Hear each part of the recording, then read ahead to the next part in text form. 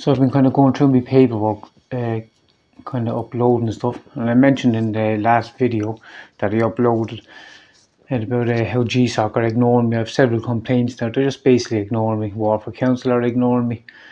There's a variety of kind of state employed organisations ignoring me because of the because I'm trying to out this corruption basically. But I spoke about how a letter was sent to Waterford GARDA station regarding one of my complaints. This is the letter that was sent right to Waterford GARDA station. I'll just give you some kind of background on this, right? And it was posted down, sorry, and it was posted in this envelope to Waterford GARDA station on the 27th of the 2nd, 2023, right? And it was regarding a complaint basically saying that there was no action going to be taken against the Garda, and basically covered up for the Garda, being honest with you.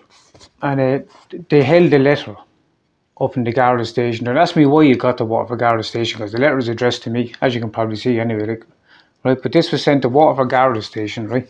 And they held the letter for 3 weeks, and then it was put into this envelope. This is the letter. Then it was put into this envelope. Sorry. This letter is dated the 22nd of the 3rd, 2023. This was put into this envelope and then sent down to me. So obviously whoever read the letter then obviously had this forwarded on to me, but they never meant to post down the original kind of envelope, because the original envelope had the date on it. So that's basically what happened. They held the letter for nearly 3 weeks. I had 28 days to appeal the complaint, and they held the letter for 20 days on Waterford Garda Barracks, and then they posted it down into this. So this envelope was crumpled up and thrown into this and forwarded on, because someone in Waterford Garda station needed to see was there action going to be taken against the guard, against the detective that I had made a complaint about. So that gives you some kind of insight into what's going on. I'm complaining about an employee in Waterford Tussle and her corruption basically, where they more or less kind of labelled me kind of as a fucking paedophile, if I've been honest, to try and discredit me.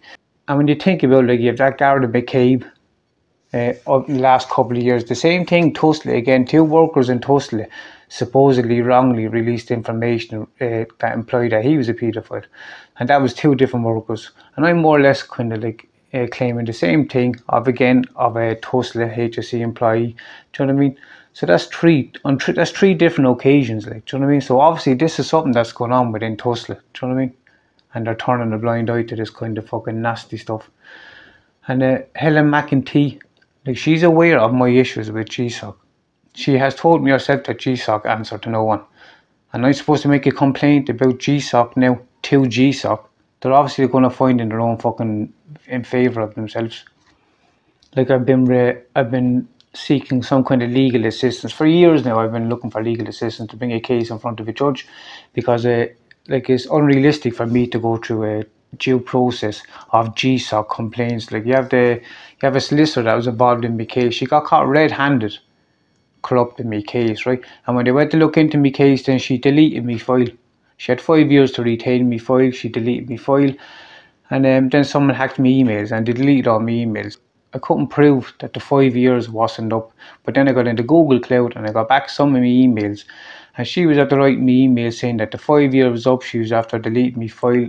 That alone in itself would be a red flag, would it not? That why would a solicitor feel the need to delete somebody's file?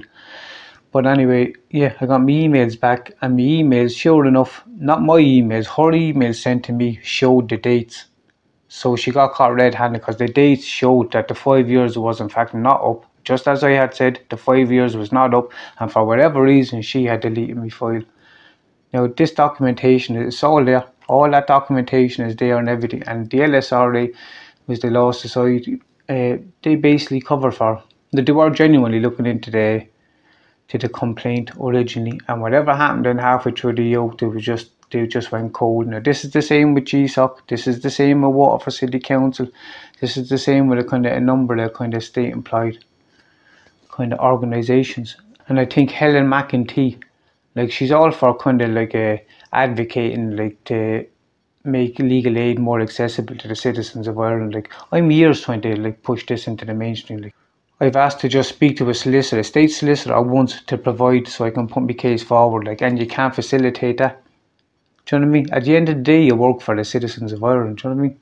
So it makes no sense that you can advocate that while at the same time like constantly try to send me back within the same system that you know I've been through and that you know have corrupted my case. Are you complicit to this? Like, you know, GSOC have apologised. I've sent you the letter where they've apologised for apparently mixing up me complaints. I've sent it, even in my last video I showed that I've been writing constantly to them. They've ignored me last, I think, 6 emails, letters. So what they're doing is they're waiting for the statute limitations to run down on complaints and then they'll get back to this is what's going on. And that Waterford Tussle employee, Miss Anne Carey, would I be saying this person's name realistically if there was no truth in what I'm saying? This woman is beyond corrupt. She's a doctor employed by the HSC. She's recruiting for the religion that she recruits for, the Baha'i religion. I unfortunately got mixed up with all that, and I don't want to get into detail because it sounds it does sound crazy, and they're trying to kind of gaslight me as it is. But this woman needs to be investigated. Do you know what I mean? She should not be employed by our health service, 100%. And as I said, there's documentations about all this woman's actions, you know what I mean? But they won't take the documentations, they won't look into it. Just the same as the solicitor, there's documentation. Like, it's not even my documentation, her documentation. She's saying that the 5 years was up and then my emails were after been hacked. So she knew what kind of my emails were after been hacked, let's be honest about it. And this goes for Waterford Council as well. The Waterford Council are ignoring me. Like, I've spoken about how 2 members of Waterford City Council got caught searching my mother's bedroom, Roisin Doherty, Leo Kennedy. They got their actions covered up by Joe Daniels, all because he's association with certain members of Sinn Féin. Now this goes for certain people in Waterford, do you know what I mean? That whole kind of children's group link, a lot of that stuff is covered up because their association with kind of members of kind of Sinn Féin. We're all aware kind of that was run by kind of Mary Halligan, even though they promote that it was founded by Mary Halligan. She's the co-founder. Do you know what I mean? And it might mean much to Mary Halligan that she can go around telling people that she's the founder, but it means a lot to the other person. Do you know what I mean? The other person who is the co-founder. But her brother is ex-minister, ex-mayor John Halligan, and his relationship with David Conlan, do you know what I mean, of Sinn Féin, their very close relationship, has time and time again been an issue regarding this, from his brother Henry Halligan passing private emails back to David Conlan to some of the girls that wanted to come forward regarding the abuse up in Children's Group Link being threatened by allegedly IRA. Then you have Ray Halligan, brother of John Halligan, caught on video trying to pass a threat through me to one of the girls after been reading me private messages. But this is on video. It's on me TikTok, going to my very first video on TikTok, and the Gardaí wouldn't take the complaint. They wouldn't even look into it. They tried to say that I'd be charged if they were looking into it, so I agreed to be charged. I said okay, that's fine, and then they said there's no evidence. Now you can look at the video, it's on me TikTok, and you can see him walking over, and you can see in the mirror, look at the mirror in the car, you see me putting his hand on my door trying to get into the car. Do you know what I mean? Now that was me, and the other way around, do you know what I mean? I'd be fucking charged and dragged before the court, or any of the rest of us would. But these are the benefits of having an ex-mayor as a fucking brother, do you know what I mean, or an ex-minister.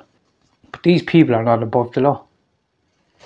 And Mr. Conlan, health spokesperson for Sinn Féin, he's aware of my issue with fucking Waterford Tussle. Do you know what I mean? From 2016 when I sent him private emails, he's aware. And so is Mary Lou MacDonald is also aware of my issues with Mr. Conlan. All those emails are also still available. But Mr. Conlan is very selective at what he likes to talk about publicly in case it kind of infringes on his relationship with John Halligan. There needs to be an inquiry into all of this when you think about it. It's as simple as that. There just needs to be an inquiry into it. Now we have my ex down now in a couple of weeks bringing me to court for another bullshit safety order.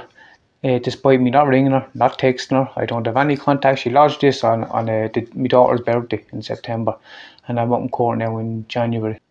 Yeah, that just shows the character of this person. I'm going to show more documentation and speak about kind of actions of this person. You can make your own mind up. Like the safety order before that was lodged on my mother-in-law's birthday, and it was served on my mother-in-law in her address, even though it was like Formby under a different address. So this is the kind of stuff that Waterford Gardaí are doing in an effort to try and cause as much trouble as they can and protect their own actions. So like, as I said, all this documentation and all this information, it's all ready available. It's not just allegations by me. So it needs to be looked into. And if Miss McEntee has any kind of integrity for her job, she needs to be pushing for an inquiry into this to distance herself from the corruption, what's going on. So yeah, I'll leave it there, I suppose. Thanks.